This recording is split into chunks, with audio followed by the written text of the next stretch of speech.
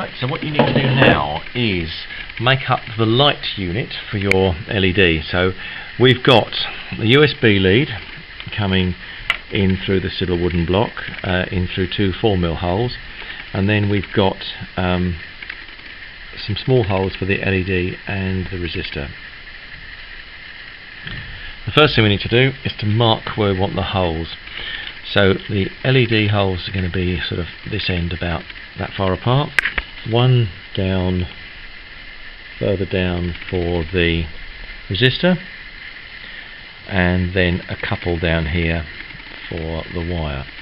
Those have got to be 4mm and the others have got to be panel pin size.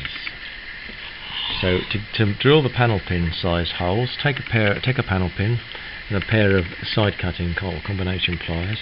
Put the head of the panel pin in the cutting part right down to the near the pivot, and then squeeze the handles.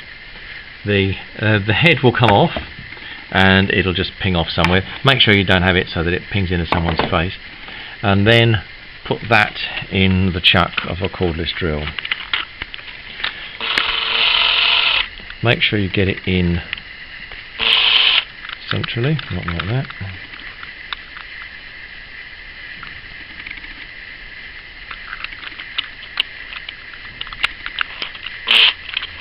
Right, and tighten it up.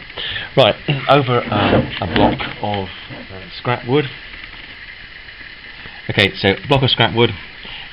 Put the panel pin on 2 holes and drill through, and that one there for the resistor.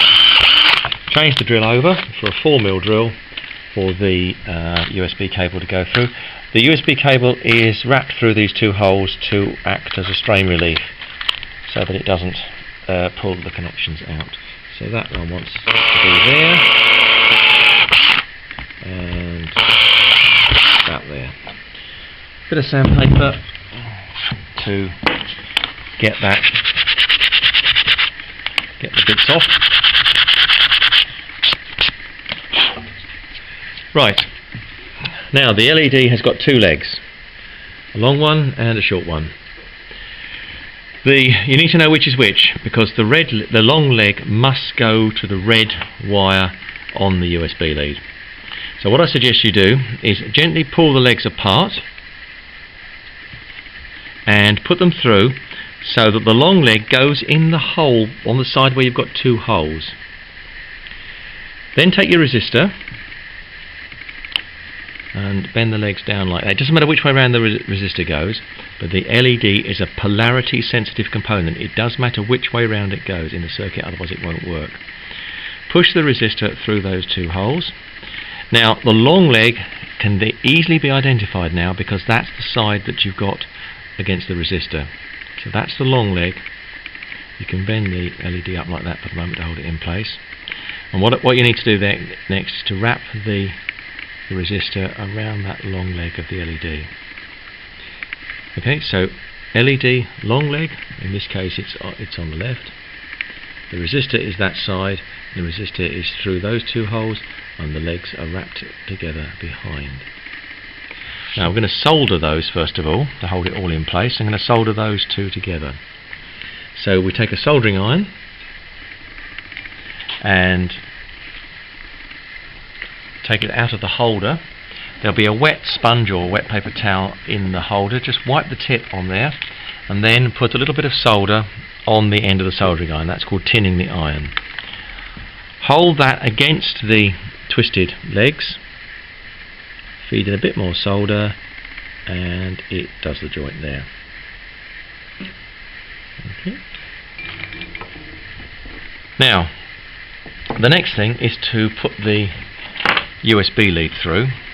So poke it through from the same side as the ends of the legs, like that.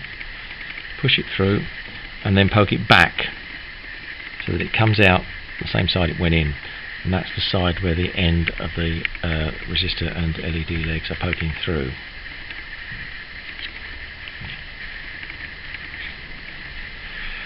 Right, the red lead has got to go to the long leg of the resistor of the LED, and that is the side that you've got the resistor attached to. So bend the leg around the resistor leg, bend it over.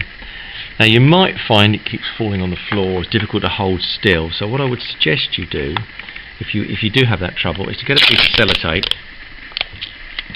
and stick it down onto this piece of smooth MDF or top of the bench or something. That will just hold it in place. Take your soldering iron on the sponge, tin the iron, touch the joint, and then feed in a little bit more solder, and it should have attached when the solder cools. And finally, same thing to the black leg, the black wire on the short leg of the LED. Just bend it around to make a little hook, and then just bend the wire, the leg up like that. Tape it down again to hold it still. You don't have to do that, but it is easier. And then soldering iron on the sponge, tin the iron in, pause, feed in a bit more solder, and done. Right, all you need to do now is to get a pair of side cutters or something and remove the extra length of the legs.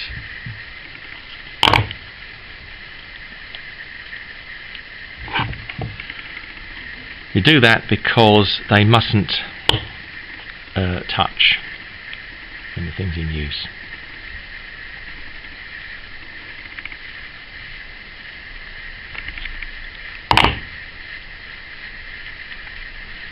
Right, that's that. Then you plug that in and it should work. If it doesn't, then it's up to you to fault find it. You've probably got the LED in the wrong way round. Now that is fiddly, but you've got fingers and that's what they're for. Right, when you've done it, the test is put it into the USB, and if it lights, it's right. If it doesn't, as I say, more than likely or not, you've got that LED the wrong way round.